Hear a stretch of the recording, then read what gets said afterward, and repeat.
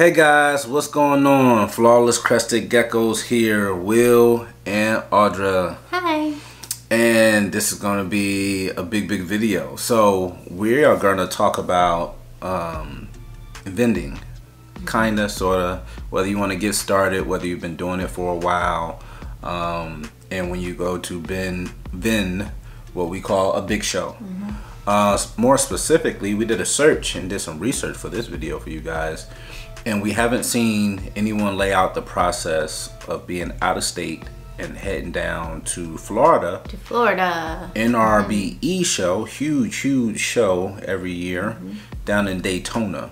Yes. And explaining the process of being out of state and what you have to go through. We actually really locked in and focused on doing this show. This is going to be our first time doing the show, so we needed to make sure we had all of our ducks in a row as we want to go down there fully prepared to vend and not travel all the way down there and not be able to display any animals. Exactly. So because there have been horror stories of yes, which kind of scares you if you're driving from a pretty good distance. Yes. So basically, first off, there are some, states that don't require a lot, and then you can pretty much get it within the week before, but Florida is not one of them. Okay. So first off, if you are planning on vending Daytona show or any show in Florida from out of state, you need to start dealing with the FWC approximately, well, at the very minimum 90 days before your scheduled show. Okay. And the reason for that is because you have to have a captive wildlife permit, a class 3, and also that's wrapped up into that, you have to have your import permit as well. But the thing is that you have to apply for this permit. You have to set up an account in on their website. You can reach it from myfwc.com, or you can go through Go Outdoors, which is where it will actually lead you to create an account to where you'll need to purchase, or you'll need to apply for your permit and then be able to purchase it and run on through. So the captive 3 or captive wildlife class 3 is what you actually need. And you'll go through the process of creating your account. You need to create your account as an individual. You guys know that we're Flawless Crested Geckos LLC, so you know that we're a business. However, when you're going into Florida to sell, you're not there as a business in Florida. So whatever process that it goes through, because it goes through a process of asking you questions when you're filling out your application, you'll come across a question that says, do you need to file as a business? Do not, as an out-of-state vendor, do not file as a business. You will need to file as an individual. So when you're logging in, you're creating your account, you need to create your account as an individual, and you need to submit an application for the class 3 captive wildlife as an individual, not as a business. Okay, that's of paramount importance when you're that's very important when you're doing this. That's extremely important because it could completely mess you up, and it could cause you to not even get your paperwork in time for a show, even if you start 90+ days in advance. Almost happened to us. Yes, it did. So whenever we went on to apply for it, it went through those questions, and of course, being a business, I just automatically assumed we needed to file as a business. So when we filed as a business, I put everything in, I pushed it through, and it said, congratulations, you've submitted your application. It will take 30 days for it to be in review, and then it could take up to 90 days for you to actually be approved so that you can purchase your class 3. The class 3 is $50. Once you purchase, that is the price of the actual license. So just right out the gate, know that it's going to be $50 out of your pocket, which is, I mean, it's a little more than some of the other states, but I mean, to go and vend one of the biggest shows across the country, I mean, I think it definitely is worth it. So that being said, you submit your application. And then what it will go through is there's a little section inside of your account when you go to look up the status of your actual application, that it'll say manage my applications. So you'll click on that, and that will give you an updated, like what status is actually in, whether it's in review, whether it's pending review, whatever it may be, whatever status it's at, that's what it's going to tell you. So I pushed ours on through. When we went back in to look, it still said pending. It still said pending. Now she pushed it on through as a business. Yes, as a business. So this is why we're explaining it to you guys. So hopefully you guys don't have to make this type of mistake. Exactly. So about 2 weeks ago, I said to him, I was like, you know, every time I log in, I'm not seeing anything. It's just pending. It's pending, pending, pending, and I'm getting a little nervous, so I'm gonna call. He's like, okay, you call. Yeah. And so I called, and I talked to a sergeant down there. Super awesome, nice guy. Like, I'm forever indebted to him. But he looked us up, and basically what he told me is that the reason why it had already been put through the review process, the actual license, our application. So it was already through the review process, but it was waiting on us to set up as a business to have a business license in Florida, because I pushed it through as a business, because obviously we're a business. Right.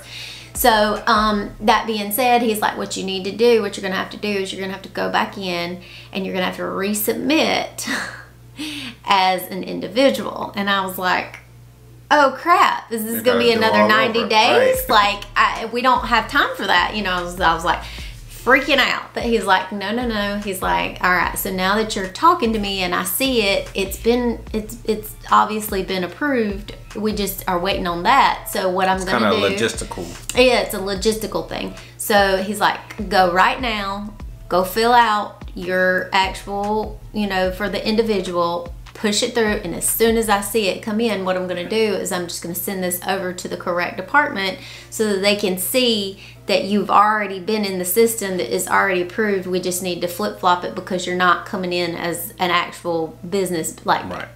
You know, you're coming in for an exhibition show, basically. You're coming in for an actual trade show. Right. Rather than being in the state of Florida as a business, as a firm. Business. Yeah, conducting business. Exactly. So he also told me, he's like, in addition though, you need to go and make sure that you get your import permit filed. And whenever you go through this process, when you fill out as a business, it asks you if you want to go ahead and include an import permit within that application. As an individual, it doesn't do that. You have to do that separately.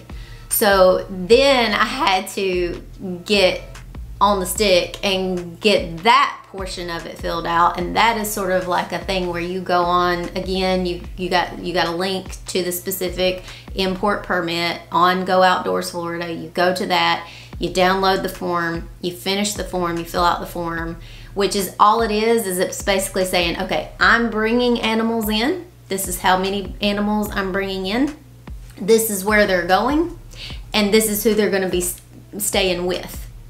Okay, so, and basically as a vendor, if you're going to a reptile show, you are the transporter, you are the breeder seller, and you are, because you have no clue who's going to be buying that, or if they're going to be coming home with you. Maybe you don't sell out, or you know, you sell 5 and you brought 50, or you sell 20 and you brought 50.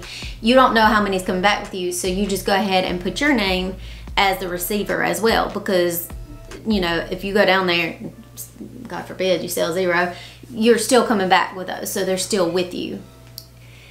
So that because at the end of the day, the buyer that is buying a gecko from you, or a snake, or whatever you're selling down there, they will then have to report it to the FWC as an individual as well, because their state laws are completely different than South Carolina state laws as it pertains to actually holding animals like that in your possession. In your collection, yeah. So that being said, that import permit had to be filed, and it had to be then sent directly to the actual class 3, where the class 3 was, to that office via an email that I was sent. So I sent that on really quick, and that was supposed to take like 2 weeks to finish. And so after I got off the phone with that particular sergeant from the FWC, I was like, okay, fingers crossed. Like, I waited. I told him, I was like, we're going to wait a week and then I'm going to call back if I hadn't heard anything. So every day, of course, I was logging in, checking, seeing if the actual thing had been approved or whatever. And lo and behold, last week I logged in, and it was like the day I was going to call if I hadn't seen anything, and it had been approved. And once you log in and it's been approved, you go to manage my applications. You go down to the bottom, like I said originally, to see where it would be pending or reviewed, and it'll say approved, and then it will allow you to add it to your cart and actually pay your $50. You'll purchase that, and then you'll download it and print it off, and that's your license. And then it wasn't too long after that the import permit was actually approved too. So you'll need your import permit and the actual class 3 wildlife, so those are captive wildlife. Those are the things that you're going to need. You're going to need them in your hand when you go down before you cross the state lines. Yeah, exactly. Hey guys, Flawless Crested Geckos here, Will and Audra. And we're here to tell you guys about our new Patreon tier. Have you guys ever played the lottery, lose, and get all your money back? That's not really a thing, is it? Oh, but yes it is. With our new tier, the $100 a month, you get every single bit of your money back for the entire year. But guess what? It doesn't end at the end of the year. No, you have rollover. So you can continue to build your savings account as much as you would like. But guess what? That's not all. That's right. What is the biggest perk? Are automatically entered for our annual free Exantic giveaway. Visual Exantic. A free visual Exantic. Oh my gosh. Who does that? We do. That's right. So you guys are going to want to go over to patreon.com/Flawless Crested Geckos and check us out. Join the Flawless family. Exactly. Now, that's the most complicated portion of everything. And so the expenses on those ended up totaling to what? $50. $50. Yeah. Then now that we got all of that out of the way, I'm sure rewind, make this a favorite video if you're planning on doing the show. Then you get down to the meat and potatoes of the show, of actually reaching out and registering to VEND, the NRBE show in Daytona. She giggles because that's also an event. So you cannot register for the show online. No. Okay. There's no online registry. In fact, there is an older gentleman that owns and runs the show, and he will tell you he owns the show, which is Wayne, and he's doing his best. The show itself is really micromanaged, to a certain extent. So he has to be the person to put you down for your tables himself. Yes. He also doesn't communicate via email very well at all. So everything's going to be via telephone. And during, I guess you would say, business hours, apparently, as long as it's like before 4 p.m. Yeah. And when you go and finally get put down for tables, it's a 700 table show. Not a 700 vendor show, but it's a 700 table show. There is a lot of vendors. All right, so 2-room show is huge. Yes. But he puts you down for your tables, and those are your tables as long as he receives payment, which is also a slight issue. It's a kind of an event as well. Because it's an event. So you can't, since it's not an online registry to become a vendor for the show, you can't pay online either. You also cannot pay via credit card, debit card. You can't pay using those forms either. You also can't pay using PayPal. Can't pay using that either. Only thing you're able to pay is actually a check by mail. Yeah. Cashier's check. Cashier's check. Money order. Yep, money order. Check. check, personal check. Personal check. Via mail. And you have to mail it to him. And the snail mail. Yeah, wait for him to receive it. And then he will call you back and notify you, say, hey, I received your check. So now we're going to put table placement. Right, now we're going to put table placement. Now you have your tables. So that's the process that you can expect moving forward, which was complicated for us only because we're a little bit new gen these days. New generation, meaning we've been conducting business for a very long time now without a checkbook for the business because we don't write checks. There's no reason. You know, we'll wire transfer, we'll do this. Like, we don't have a checkbook. I used to have a checkbook when I first met him. Right. Like, she's a lot older, so. No, I'm not. You are older than me. Let's stay on the topic. The topic is you are older than me. Laugh it up, Chuckles. So that could prove to be an issue. He used to make fun of me because when I first met him, like I paid a lot of my bills via like personal check. I had the coolest checks too. They were like zebra print. They were different colors and they were really cute. But anyway, that being said, do you remember my checks? Baby. Anyway, those were like, I miss those checks. Anyway, the point of the matter is it saved our butt one time because I had the receipt thing, you know, the register was like the carbon copy. Okay. Right? And I was like trying to pay taxes on one of our vehicles. And it's like had no like registry of me paying the taxes on the vehicle. And so I'm like trying to find it in the banking app or whatever and couldn't find it. But then I had my checkbook on me and I had it where I had written it, and then they were able to look it up at the tax office and prove that I had paid the taxes. Yeah. Yeah, we live in a state where you have to pay property tax on your property every single year. Yeah, that happens every single year. Is there something else? It's not that expensive. True.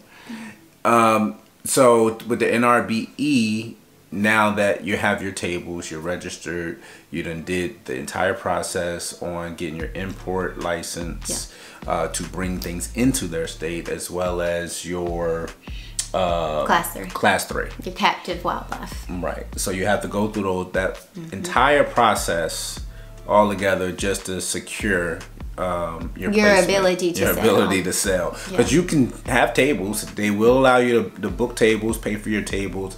You'll have some very expensive tables, and if you don't do your Class 3 and import license, you can travel all the way there, hotel room, whole 9 yards, and can't show off a single animal. Sell a single animal. If you they can confiscate your animals, your entire collection, whatever you bring down there that you plan on selling. Yes. So we want to put this content out. We have a lot of breeders that follow us, aspiring breeders, keepers that plan on vending, people that vend on a regular basis that are deciding to do bigger shows. Like this show is huge, and we wanted to put out some content to better prepare you guys to go down and have a heck of a weekend down in Daytona. Yeah, and just keep in mind too, like we've put up on our social media, all of our platforms that we're going, obviously, and there have been a few like comments in the negative towards like the showrunner, how it's run, because it is a little behind the times as far as being online and whatnot. And all I can say is that you honestly attract more bees with honey than you do piss and vinegar. Right. So, you know, if you yourself feel like you can't handle talking to Mr. Wayne, it's probably best that you find somebody that's a little bit more forgiving, a little bit nicer, and a little bit more able to, you know, communicate effectively with that type of communication. Okay. So all I can say is bless his heart. Yeah. He sometimes doesn't remember some things. Because thank goodness for Audra and the team, because she has done all the communication in this process. I am like a bull, so I say he's a bull in a china shop when it comes to stuff like that. So Audra was able to figure everything. I'm like, baby, sometimes brawn is great, but sometimes you need to finesse. Yeah. Like I'm the finesse over here. So it's worked this way just perfectly. keep that in mind. One other thing that I will mention as far as paperwork is concerned is you'll hear a lot of people talk about you need your inventory, you need your inventory, Right. you need your inventory list. And that is simply you need, that comes in with the process. I failed to mention that while we were going through that. The inventory list is in the process of actually filling out your captive 3. Okay. So, or captive class 3. And that is just basically you need to know the scientific name of whatever species that you're bringing in, the common name, and how many that you're going to bring. What you need to do is if you're not sure how many you're going to bring in, but you know, maybe you, for us, like we know we're not bringing in more than 200. Okay. Right. So I put 200 on there so that it covers us. And if we're less, it's okay, but you just don't need to bring in more than what you are claiming to have on Right. you. So that's really important. So just make sure you get that at least, you know, covered. So inventory list has been explained. Captive 3. It's captive wildlife class 3. has been explained. And import has been explained. Yes. And registering and securing your tables for the Daytona NRBE show. And being nice. And being very nice has been explained. So also we're going to be bringing 200 Crested Geckos down to the NRBE show. So if you guys want to be down there, right, stop by our booth. We have a huge end cap. And we're going to put on quite the display down there and have a ton of fun. Yes. Also, if you like content like this, hit that subscribe button, notification bell, click the like button if you like this type of content. Also, check out our Patreon. We do a lot of in-depth videos like this one that kind of tell you the harder things to deal with on the business side, whether it's paperwork, whether it's mindset. Check us out on patreon.com/Flawless Crested Geckos.